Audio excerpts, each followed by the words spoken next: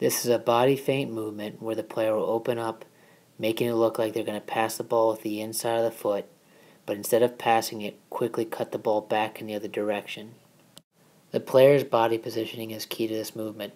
The more the player opens up their body, the more likely the defender is going to believe they're about to pass the ball and possibly try to bite on the pass, making it very easy for the player to dribble past the defender.